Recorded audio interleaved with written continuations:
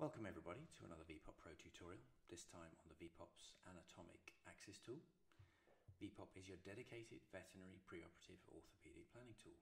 You can plan all your routine osteotomies with unrivaled precision, be it TPLO, TTLA, CPLO or cranial closing wedge, and you can virtually reconstruct your fractures, template for total hip or even total knee arthroplasty.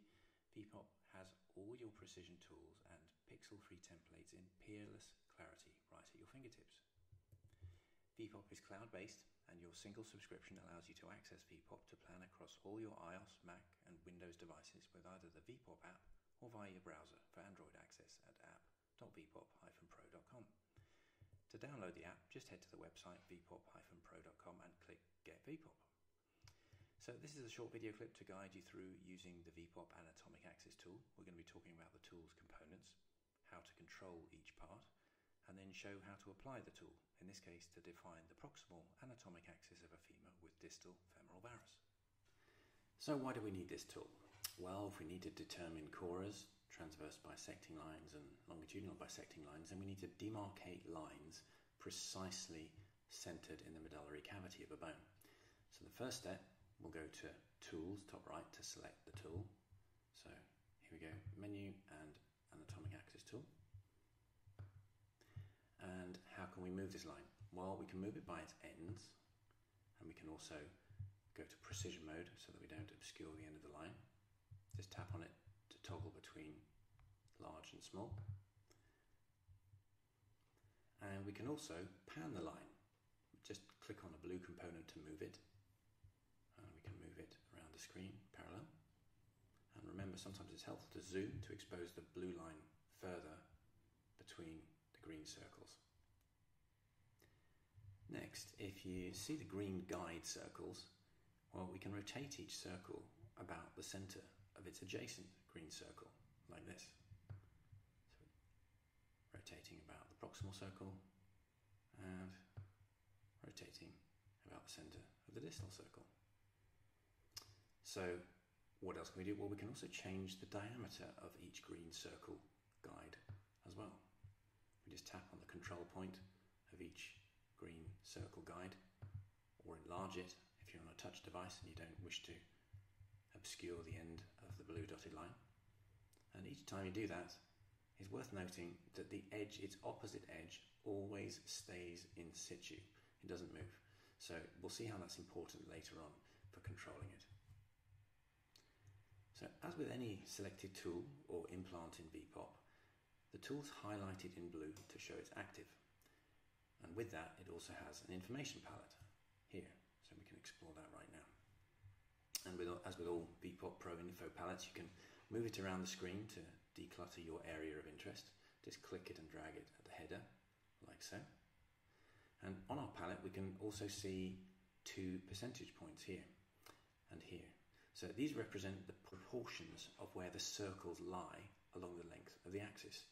So commonly used ones and required ones are quarters and thirds. So we can toggle between them in our information palette, and we see how they change here on our axis. So we can toggle between those top and bottom there, 25, 50%, and the thirds as well, for a third and 2/3. So if you need something bespoke, then you can just simply click on the percentages below at the guide 1 and guide 2 point, and we can alter those to your exact requirements. So guide 1 here, we could perhaps put maybe 29% if we wanted. Just click done, or we can go back and reset it to 25%, and you can change those to suit your application. So on the information palette at the bottom there, towards the end, we also have the line length just here.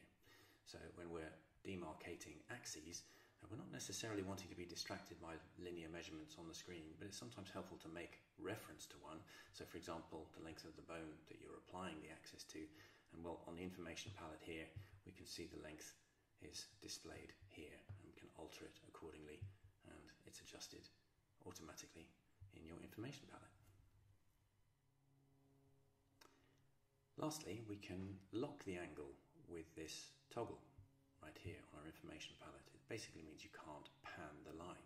So locking is going to protect and preserve the delicate position of your carefully defined patient's anatomic axes, and you can lengthen and shorten it to intersect with the other axes to determine your chorus. So if we just lock it here, I can't move this at all, but I can click on the end and lengthen to extend it distally and shorten it proximally, like so.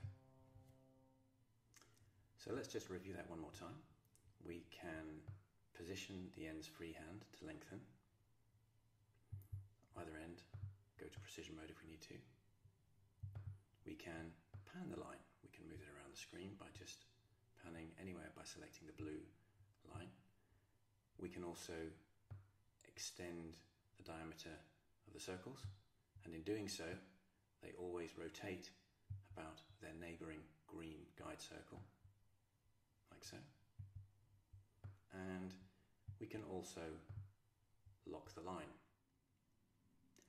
And by locking the line, locking the angle of it, it means we can't pan anymore, and we can only extend and shorten our axis distally and proximally, like so. So, on to the second part of this video. Let's apply this anatomic axis tool, and let's drill down to see how we can harness these components of the axis tool. So, let's go back to our slide. So we're bringing on the axis tool now to determine the proximal femoral anatomic axis. So let's select it. Let's move our palette away to an area and just adjust the image so that we can get a full length view of the femur. Now we're going to define the length from the proximal end of the bone to the distal. So let's toggle off and start proximally. And now as we extend distally, for economy of movement, we're going to be sure that our proximal green guide circle, okay, our proximal green guide circle, the left, if you like, the lateral aspect of it is just going to superimpose on the cortex there, right here.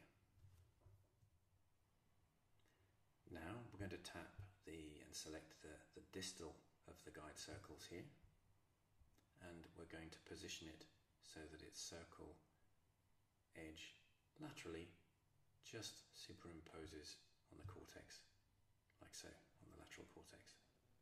So we've got two guide circles with their edges on the lateral cortex. Finally, now we're going to use the precision mode on each circle, each of our guide circles. We'll use that precision mode to superimpose each of them over and entirely across the bone stock from medial to lateral. There's the proximal one. And now we can swing in and note how that lateral edge doesn't move, helpfully stays exactly where it is, and we rotate about our proximal circle, and we can just guide it in so that the circle is neatly superimposed, each of them on our lateral and medial cortex.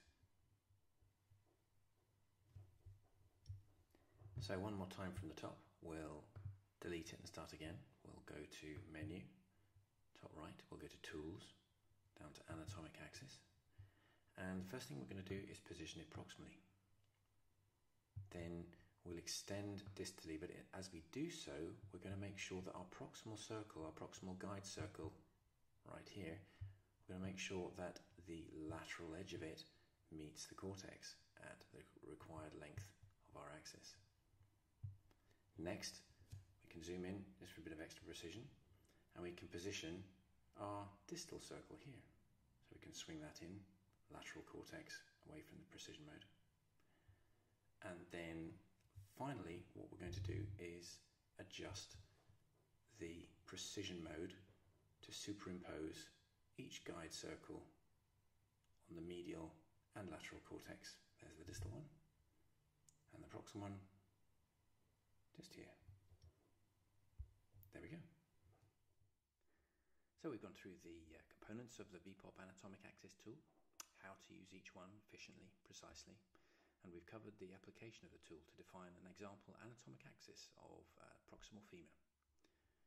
Thank you for your interest. Remember, vPOP is designed by surgeons for surgeons, and you can follow what we're up to on our Instagram, Facebook and LinkedIn channels to see how vPOP is assisting our caseload, or indeed supporting education courses and universities around the world. You can have all these planning tools and templates in your pocket at your fingertips with a single subscription at app.vpop-pro.com. Thank you.